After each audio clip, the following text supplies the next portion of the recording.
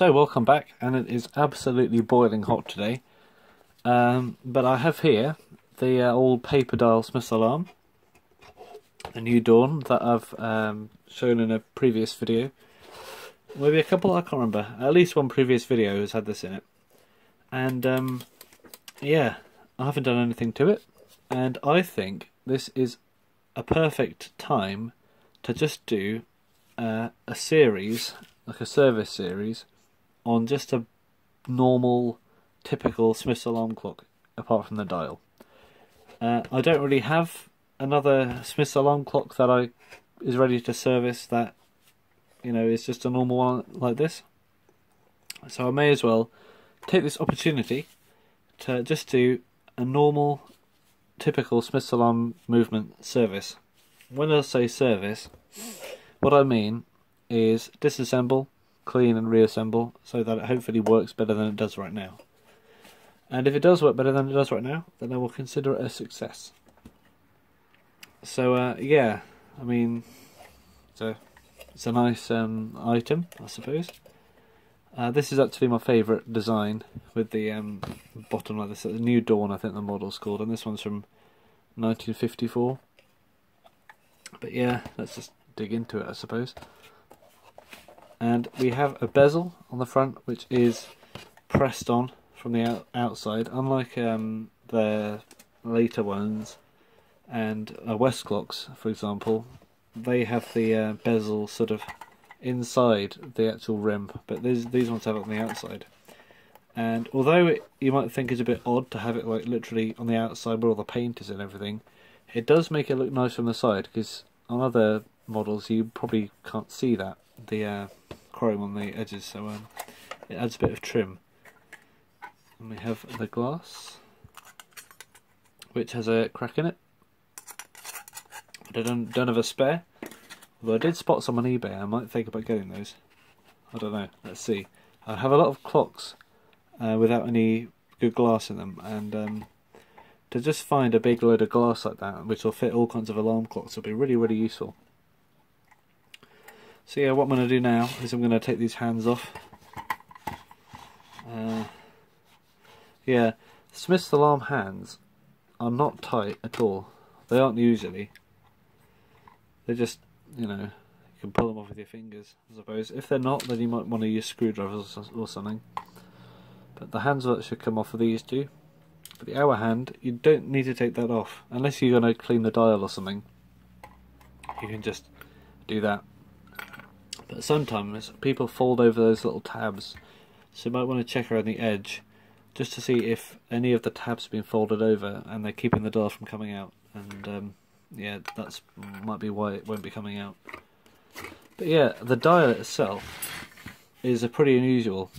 They're not, I wouldn't say they're scarce in any way, but just because they're abnormal compared to the usual Smiths you see before 53 and after 54 or something. The only ones I've seen date from between December 53 to what's my horse one? I think that's 954. I think 549. I can't remember, but it's 53 to 54 anyway. Maybe even just late, like December till something. So it's not a very long period of time where they had these paper on metal dials. And it's a shame. I mean, this is a terrible example. It's got rusty and it's a bit oily and it's yellow. But I really like the sort of glossiness it has, because the aluminium ones they usually use have a matte finish on them, and they have a very little reflectivity to them, which actually you might think is better, because a light shining off a dial like this, as you can see with the number 3, you can't see what that is. But I do like a paper dial. There's just something more warming about them, and they all get worn out in different ways, I suppose. And then we have the front of the movement here. I'm just going to go around the back, because we need to get the movement out. I'm going to undo these winders by turning them in the direction opposite to the ones shown by the arrows. And all the controls on the back of this look original, which is pretty unusual, because on these earlier ones well, not super early, this is a sort of middle-aged one really. The alarm knob is a larger one. It's larger than the time knob, and you don't see many where it's still got that, because a lot of the times they fall off, and the ones they replace them with are the later ones where they're the same size as the time-saving knob. And yeah, you're probably going to need to use pliers or sockets or something to remove these nuts, but because I've done this before, I didn't want to do it up so far that it scratched the paint, so I just did them finger tight. And like that, and we should be able to pull out the old thing.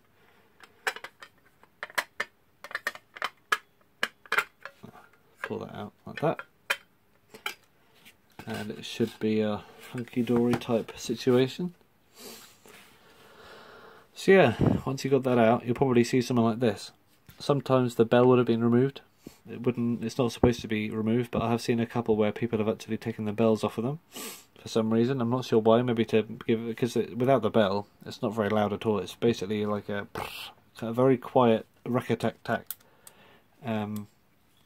which I will show you now. So, because I think the alarm works in this one. That's with a bell. And probably better off using sockets or some of those parallel pliers or something to remove the nuts on this movement.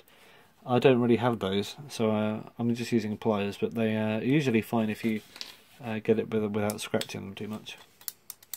So yeah, sometimes you'll just be left with this, which is, it's louder than the ticking of the clock, so it's still some sort of awakening type noise, but it probably won't wake me up. So what have we got here? Well, it looks like, and I've just noticed this now, someone has tied bits of string around there. I presume that is to make it easier to install, but I'll be removing those because I don't think they'll be, you know, these aren't exactly hard.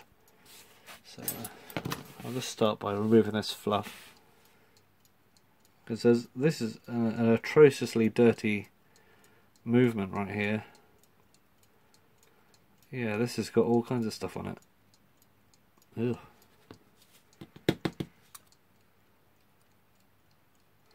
Yeah, you probably want to wash your hands after seeing this. Wash your eyes. There we go. Yeah, probably clean the parts off individually. So yeah, as you can see, it's working. However, it is not working that well, because if you look in the pivot holes, oops, just going to use this hand to point with, right there and there, even the end of the hands are rusty. That's strange. Yeah, these two in particular always get very, very dirty, and I assume that is because they're basically open to the elements. Because they didn't have any kind of dust protection on these, that hole there literally is where that is. So they're always sort of, it looks like it's got a dirty mouth. There's always a lot of dirt around the orifice holes of the back. But yeah, looking at the front plate, we can see it's got the old style sort of arrow slit type thing with two holes either side, and it's also got a sort of a spring with little round notches in it, which is I don't think that was there for very long, because before this they had their more conventional alarm spring. I wonder if I've got one to show you. I think I have a Smith's alarm movement plate in here. Is this it? Aha, here it is. Right, this one, someone had, this wasn't me, this was just in a box of parts, but someone had drilled out the pivot there, and I'm not sure why that is. I think maybe, I mean, I'm not a professional, so I don't really do any of this kind of work on these movements, but I think they might have wanted to rebush this and sort of gave up, so they just drilled out the old pivot and decided it wasn't worth it or something, and they just discarded it, which is a shame, because these early movements aren't all that common. I mean, the clocks are, but whether, you know, whether people recognise what's in them or not, and are worth keeping. I think they are. I think all old alarm clocks are worth keeping and selling to me. And you can see it's got the older cutouts as well, because I think these were made in a different factory, and there are subtle differences here and there, such as I've just noticed, it doesn't even have any slits down there. But yeah, that seems to be it. Although I thought that when they started the new factory in Wishaw, because the old one was overcrowded apparently in 1951, it looked to me like they had just made a brand new stamp for these. However, I've never seen a later style one with this kind of thing, with a spring like that, but this has the holes for it. So I'm not sure what the order of things were. Maybe they just changed everything else, but kept the same basic design, just changed all the cutouts just to make it look more modern, I suppose. I'm not sure. But I'll leave that aside, and I've gone very sort of off the tracks. So I'll get back onto that. So yeah, I think the next thing we should do is probably take this hairspring out. And as you can see, it's a delicate business, because that very fragile spring that's moving back and forth is very easy to bend. So you want to pull out this pin, it's like a little wedge, holding it in. You want to pull that out carefully. Sometimes it helps to just push it from the back, actually.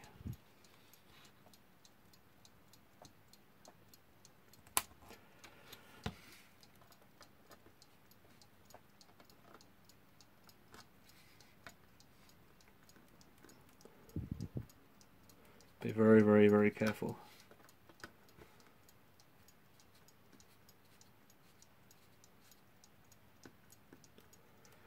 Coming out.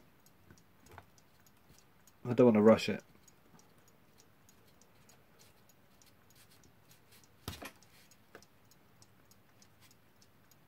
Ooh, there we go. And as you can see, it's a little wedge which holds the spring in. And with that spring unattached, we can thread it through the regulator lever, which is up here, this thing. So you can change the speed of the clock. And if you just keep moving it so it's free, and you can move the lever back out the way, like over here. And then I will undo the balance cup, which holds it in. It's like the bearing, I suppose. Pivot point. There we have it. Old balance wheel and hairspring, which is a very delicate part.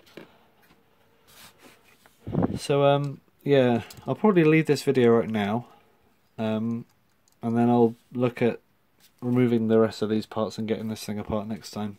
So thanks for watching, and yeah, hope you find this interesting.